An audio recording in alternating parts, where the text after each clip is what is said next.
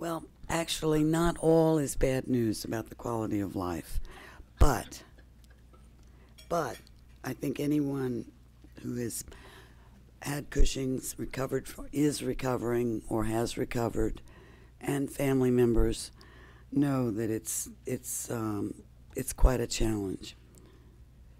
I always, again, start with mini G. Now, we've been through this, so I'll go very quickly just to make sure we have the terminology correct. As was mentioned earlier, Cushing syndrome just means too much steroid. Most common is either pills or injections.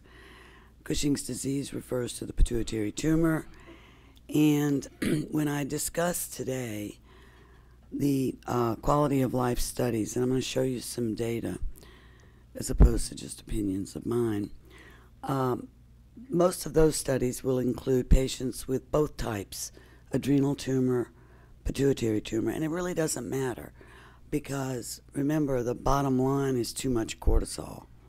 So it's just a small distinction. So the real issue is, it's sort of like what the Supreme Court Justice said when asked to define pornography. He said, well, I don't know, but I know it when I see it, right? Well, so what is quality of life? And all of us have our own perceptions. I wouldn't mind having a diamond tiara. That would be a nice thing to have. Some people might want a yacht or whatever. Anyway, that's not the point. The point is we do have valid measures, so I'm going to try to keep to fairly scientific stuff today. One issue that's dawned on me, and this is from seeing so many patients, what's the problem with, how is this problem made worse by a delay in diagnosis? Well, we don't have hard data, but I think it's common sense. The longer a patient has had this disorder, the more difficult it is and the bigger impact on their quality of life. And the final issue, which I'll try to address, is what are some outcomes of treatment on quality of life? You all know this, but this fits into some of the testing parameters. There are emotional symptoms, depression, memory loss, irritability, problems with concentration, crying spells, sleep disturbance, waking up every half an hour at night, and some people feeling wired, this sort of feeling hyper with steroids. And the physical symptoms, you know, again, weight gain, fatigue, muscle weakness, puffiness, edema, the bruising, the thin skin, the purple stretch marks, facial hair, rounding of your face, hair loss. Now, these are like the textbook listings of features of Cushing's. Now, the good news is most patients do not have all of those. The bad news is they have some of them. So I was thinking about that list, and I said, okay, which things on this list would impact on their quality of life? So I made this slide. Anything in green would impact on their quality of life.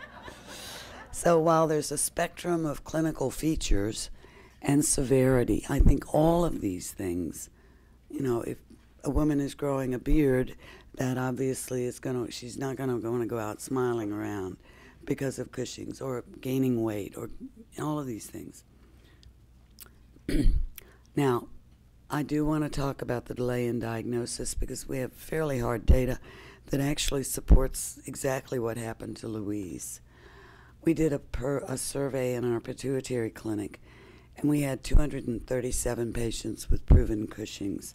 It was a very simple survey. We asked the question, how long did you have symptoms before you were diagnosed with Cushing's? And I think it's pretty awful to say that most of them, this is 3 to 5 years. That was 36% of our patients. 5 to 10 years, quarter of our patients. That's really depressing, but that's also a reality. Again, because other things are treated, the depression, the high blood pressure, the diabetes, people told to lose weight, and not evaluated. So unfortunately, there is a delay in diagnosis, which of course is going to impact on every parameter, including quality of life.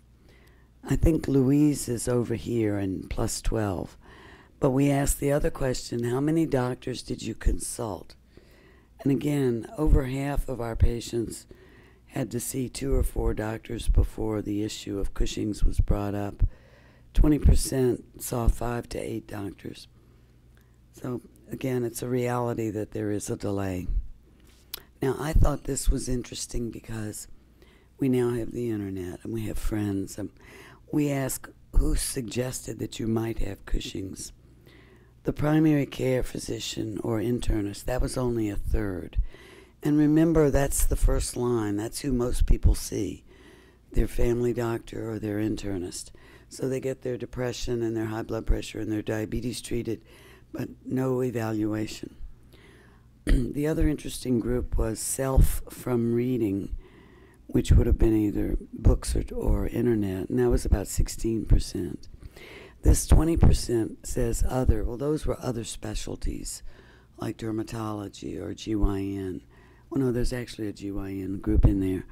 So look at it, and family and friend. Louise, this is your friend, right? 12% of people say something's not right. So just to let you know. Now, let's talk about how we assess quality of life. There's a test called the SF-36. It's got 36 questions, which is why it's called 36.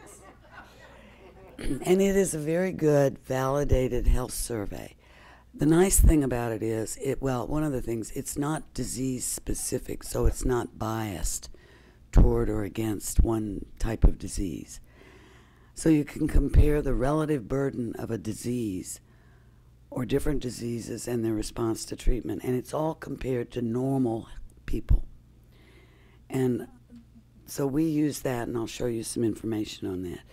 When we started looking at quality of life measures in patients with pituitary problems, the Nottingham Health Profile was used, and that's from Nottingham, England.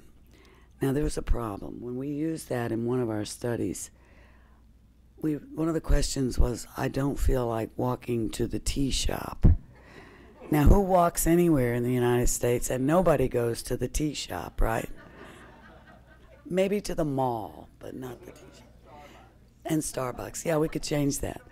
So anyway, they're all valid, but some are better than others. One other very good test is the Beck Depression Index, which again assesses depressive symptoms, so associated with Cushing's. But again, it's not good just to do a survey. It's long-term follow-up to see the changes that are important. So, SF-36, I'm going to talk about that because I want to show you some data that we did and published. It addresses 8 different health issues, both physical and mental issues. The scores are compared with the normal population, and I'll be showing you some graphs. So a normal population average score is 50, so that's the good news. And then we also can do mental and physical summary scores. This is a study we did in 168 patients who had different types of pituitary tumors: Cushing's, acromegaly, prolactin tumors, non-functioning. And you can see the numbers there. We had 42 people with Cushing's, 51 with non-functioning. It's very simple. We did this during clinic. The title's not there. All right, what I want you to look at, first of all, the blue group are the Cushing's patients, right here. Now, some of this did not transmit, but 50 is the normal score, and anything below that is worse. So looking at the physical summary, you can see that Cushing's patients, compared with patients with acromegaly or prolactin tumors or non-functioning tumors, are much worse off physically and also mentally. Those of us who treat these patients know this, but out there in the medical community, it's not well known. They don't understand that this high cortisol definitely affects more than just weight gain and high blood pressure, but it affects the total life, particularly the mental functioning. Oh, there it is. So the Cushing's patients had significantly poorer quality of life than patients with other types of tumors. And this looks at each aspect of the studies. So if you look at the bottom here, these are just Cushing's patients compared with the normal population. Physical function, physical accomplishments, body pain, general health, vitality, social function, emotional and mental health. So here's the normal population, and these are our Cushing's patients. And compared with the non-functioning tumors, which are in blue, you can see the Cushing's patients score lower, which means they're worse off than people with a large tumor that doesn't make any hormones. And that just compares the domains, the mental summary here, the physical summary. Again, the Cushing's are in red and they do worse. So I think it's pretty obvious there's a decreased quality of life in patients with Cushing's compared with both the normal population and patients with a different type of pituitary tumor. Someone asked earlier about personality and personality changes. I'm not an expert in personality, but there are questionnaires and analyses of different types of personalities. And this study is from a very good group in Italy. And they looked at 24 normal patients, normal subjects, and 24 patients with Cushing's. And there was a special tridimensional personality questionnaire. So the real issue is, and I've had this from my patients, am I just crazy? What's gone on with me? What's happened to me? So they wanted to see if patients with Cushing's, even though they had all these symptoms, do they actually have different or weird or abnormal personalities compared with the normal population? And using this objective test, and it's very comforting, I think, they were able to show that there was no difference in their personality dimensions compared with normal people. So even though people with Cushing's develop all the emotional symptoms that are so disturbing, their personalities are not wacky. There's nothing wrong with their personalities. And I think that people ought to be aware of that, because so many patients are worried that they're losing their mind or that something, they're not the same person they used to be. The underlying personality is still there, even if you're experiencing a lot of the emotional consequences of Cushing's. They also did this symptom rating test. Well, this is no surprise. Their symptoms this was that same study from the Italians, showing that the Cushing's patients had worse scores compared with normal people for anxiety, depression, psychotic symptoms, and generalized quality of life. These are, after almost 30 years doing this, my own observations are that because of this impact on their quality of life, that recovery takes so long, usually a year, and that patients are frustrated by the slow rate of recovery. You expect to feel better immediately and you're not. Expect to lose weight immediately and you don't. And again, the more severe the effects, the slower the recovery.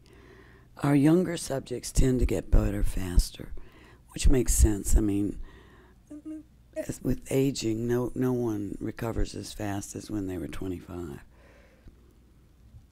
What about treatment? Now, these are patients with both pituitary or adrenal, not both, with pituitary or adrenal Cushing's.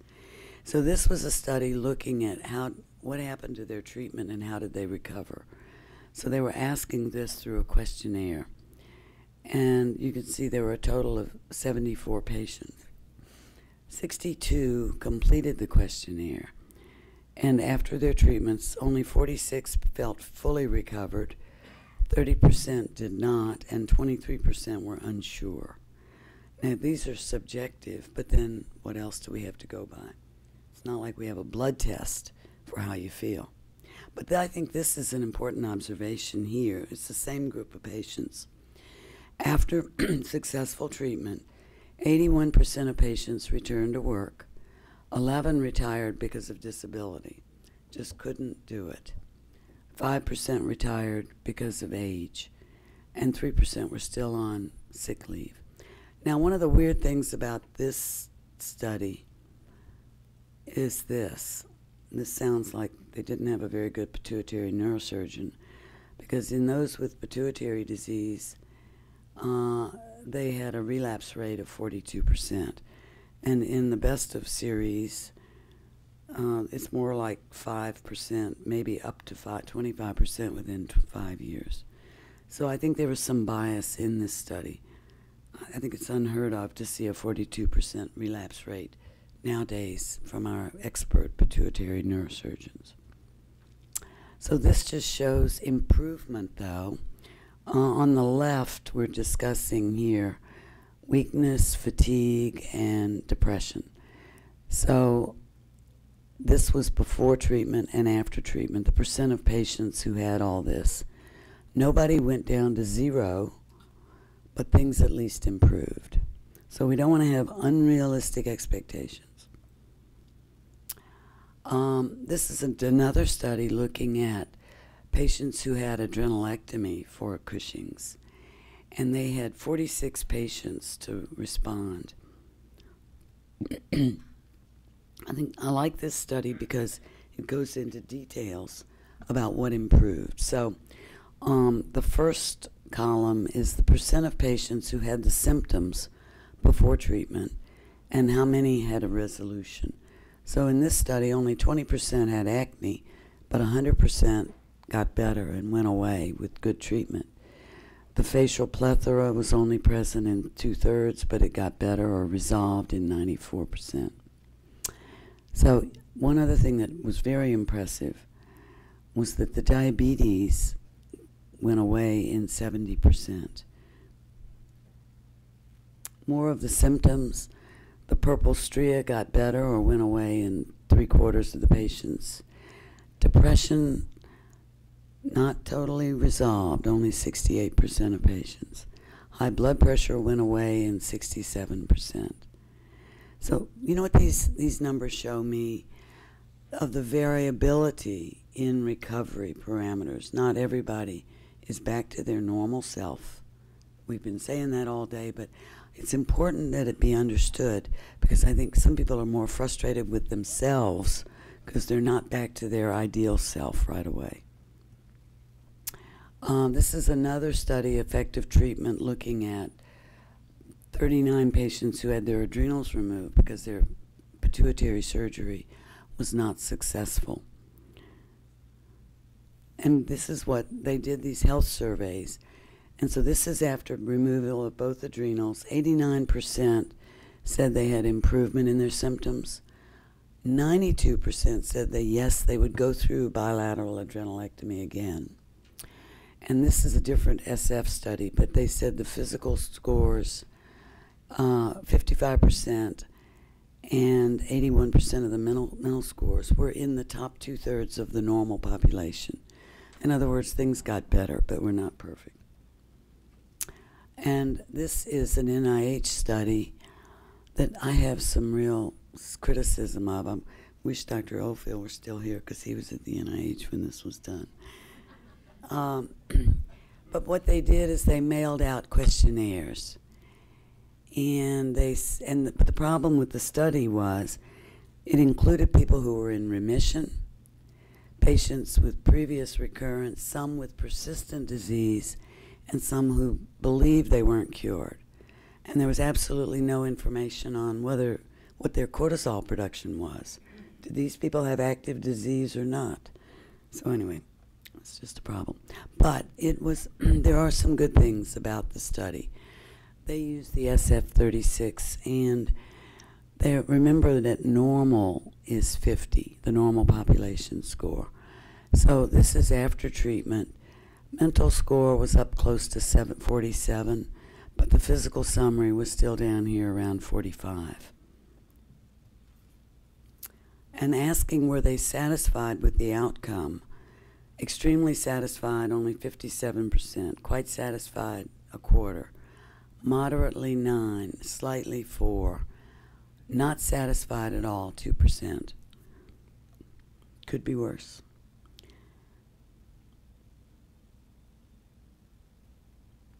So the limitations I mentioned, that there was no information on the hormone status of these people. But this shows their SF36 scores looking at different groups, those who had a previous recurrence, those who had persistent, and those were not cured. So again, 50 is normal, and you can see that the mental summary was somewhere around about 43, physical around probably 37, and they're pretty similar. There's not much difference, but nobody's at 50. So the conclusion is that the amount of recovery is variable. Some patients do not return to their pre-Cushing's level. Some patients do not have complete reversal of all their symptoms. Some don't return to work, and some feel that their quality of life is worse. However, it's half glass empty, half glass full sort of thing. Despite all this, and some people have long-lasting effects, there are people who go back to their normal selves. And it's a testimonial to their medical care, their efforts, their genetics, who knows what it is. But we do have people that come back to my clinic and I don't recognize them because they look nothing like they did when they had Cushing's. So the amount of recovery is variable. And actually the majority of patients do get back to their pre-Cushing's. They return to work, have improvement in their quality in life, and get on with it. So this is the summary. I think we have a lot more to do in this realm. One thing I mentioned earlier today, I think people try to think, I can do this on my own, get over it, and you can't. It takes support of your family, your physicians, and once again, if depression is an important component, I wouldn't be too anxious to get off of medications for depression, because then you've got a double challenge, the physical and the emotional recovery, that maybe the antidepressant would help. What's her quality of life? She's back to work. This is her full-time job. Thank you for your attention.